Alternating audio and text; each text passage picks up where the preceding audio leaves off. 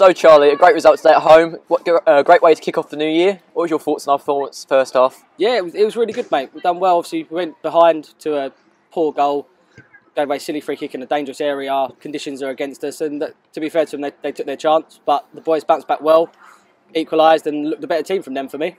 Yeah, and obviously second half, a range of scorers. Tom Mills is the captain scoring, and then obviously a couple of changes towards the end, and we scored another goal. Yeah, no, credit to Millsy. We've obviously been working on our set pieces. That's my job, and we've scored 2 in the last 3 from it, so it's working well. And we haven't conceded a goal from them yet. And credit to the subs, they've come on and changed the game.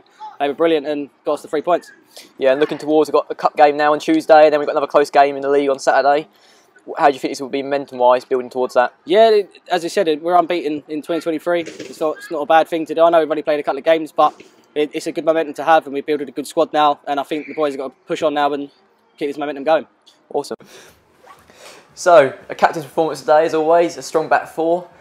One kind of unlucky goal at the start, but we stuck ourselves in and got deep. What do you think of our performance?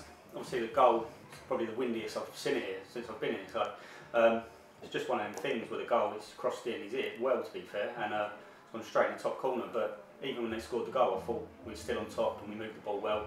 And it was only a matter of time before we got back on the ball and scored a goal to get back in it. Yeah, and obviously coming into half time, 1-1.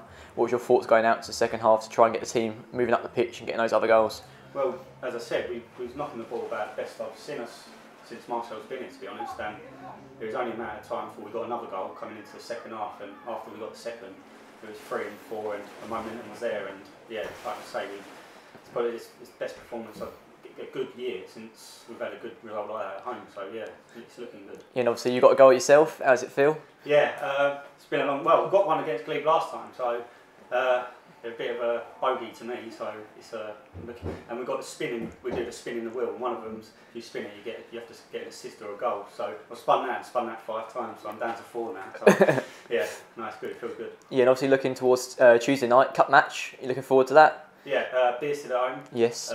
Yeah, as I say, they always give us a good game. Obviously, we lost here at home to them, 2-0, I think it was, and they played very good football, and I think that's what they'll try and do when they come here. So yeah, looking forward to it. Awesome. Well, thank you very much. All right, cheers, Ethan.